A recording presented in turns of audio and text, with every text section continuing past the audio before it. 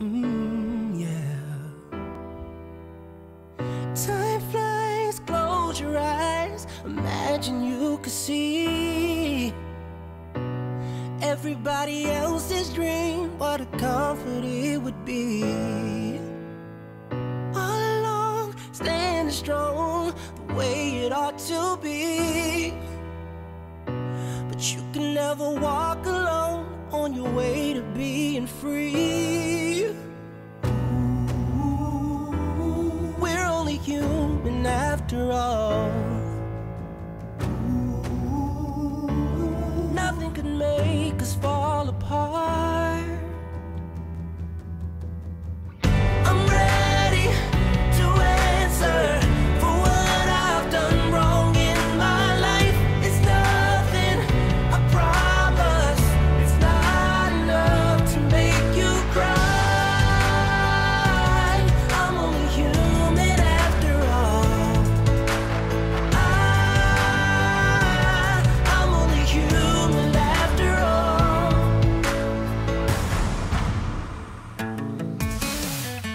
Yeah, it's not that big a deal when I think about it now. We should never be afraid to believe in it somehow. 'Cause we're only human after all. Nothing can make us fall apart. So we just got back from our walk. I am hydrating. The puppies are probably going to take a little nap behind me. I make them wait at least an hour before they get to eat their breakfast so that they're nice and calm and it doesn't cause any tummy issues. And on a normal weekday, I'm filming this on Friday the 17th. I'm actually off today.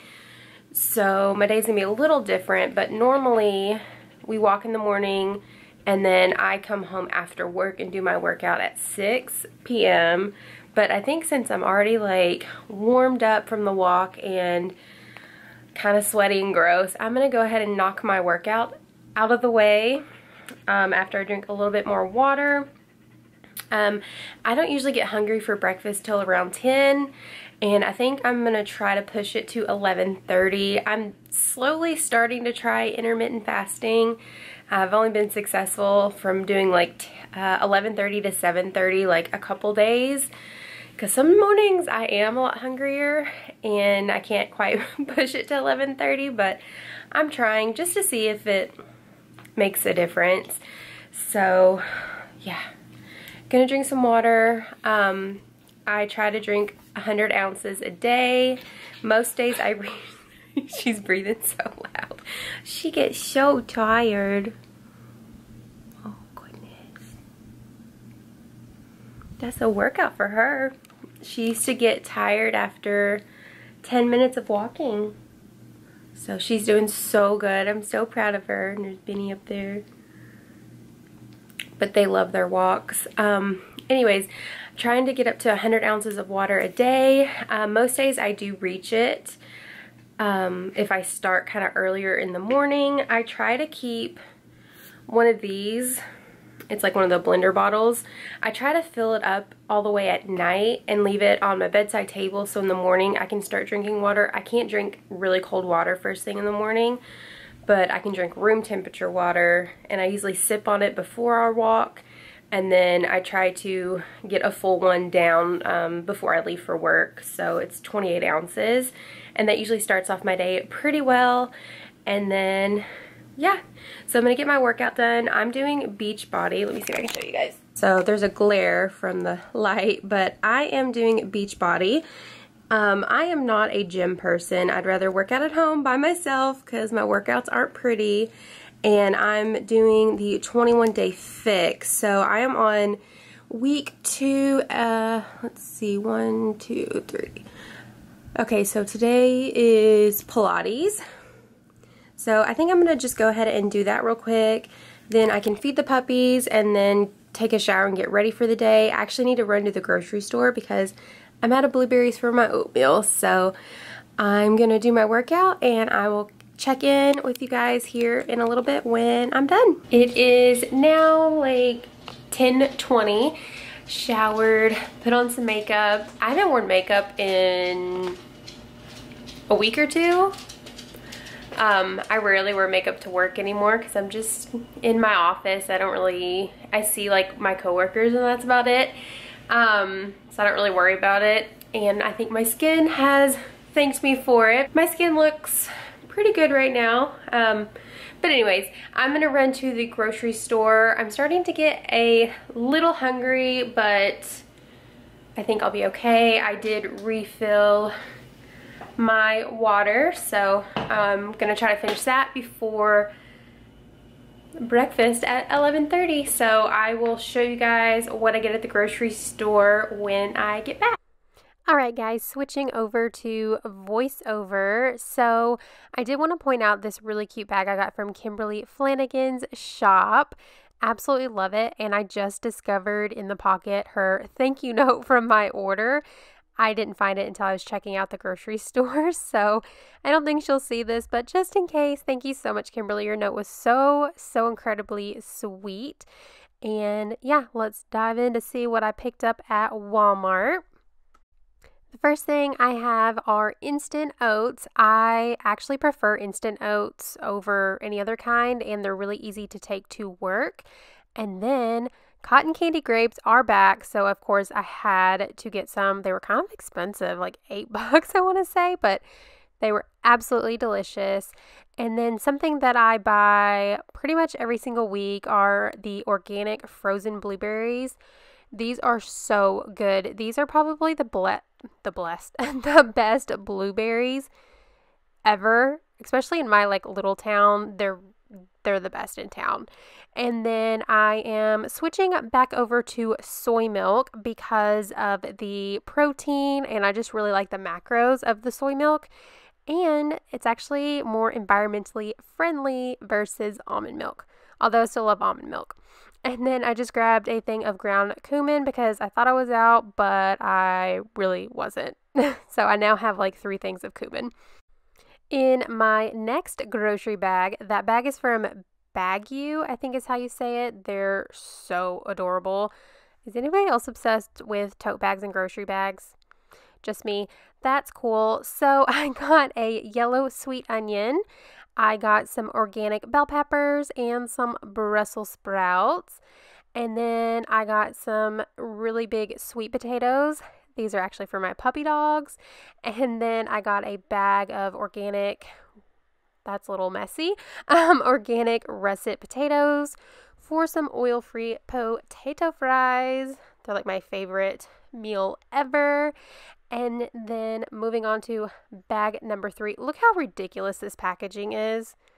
Yeah, these are organic zucchini, and I don't know why they have to use so much plastic in the produce department. And then this is kind of hypocritical of me. I do grab a couple of these instant brown rices just to have on hand. They're really easy to grab and take to work if I'm in a pinch. That way I'm not reaching for unhealthy things. So I only grab a couple every couple of weeks.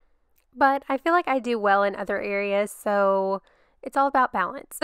All right, so then I grabbed 4 cans of peas. These are actually also for my puppy dogs.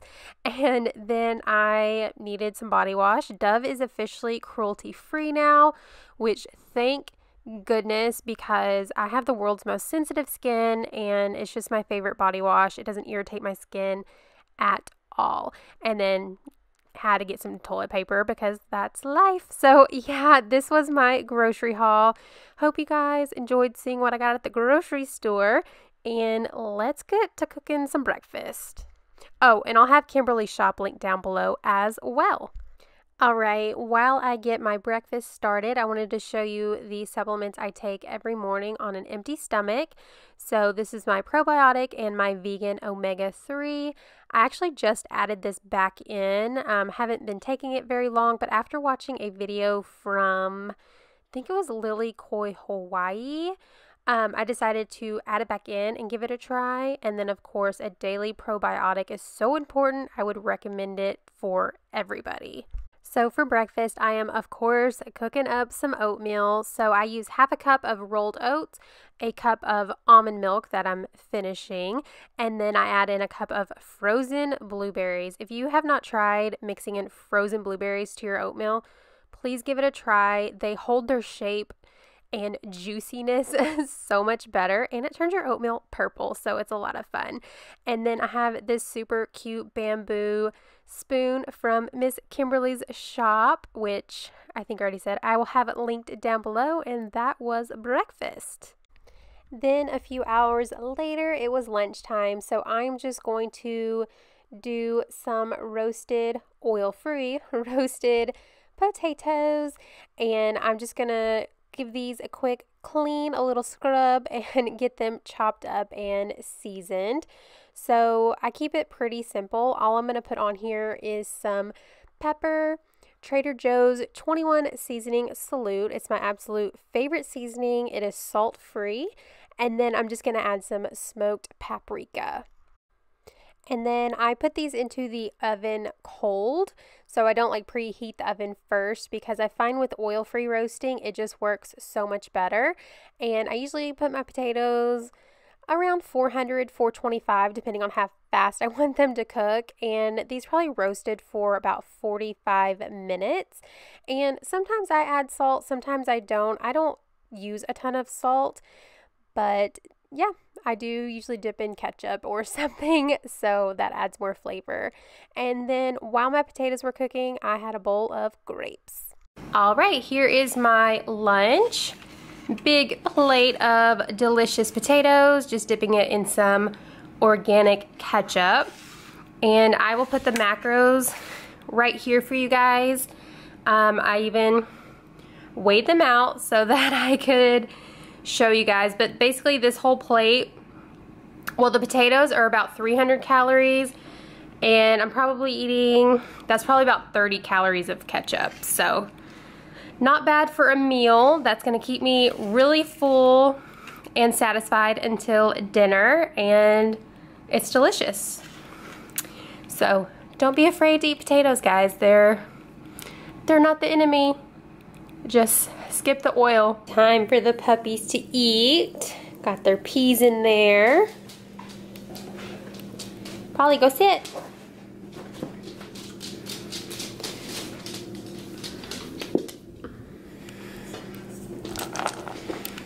And then I'm gonna start cooking. I'm right in the shadow.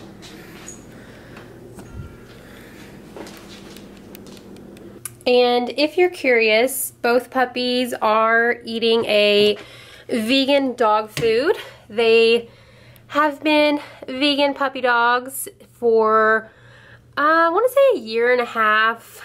It was a little while after I went vegan, and they are both perfectly healthy. The vet approved it, and I'll post a picture of Polly's dog food here because I dump hers out because I get like a 30-pound bag. I order all their food from Chewy.com. And this one is Bentley's food. It's the Halo vegan dog food. And he eats this one because the kibble is smaller.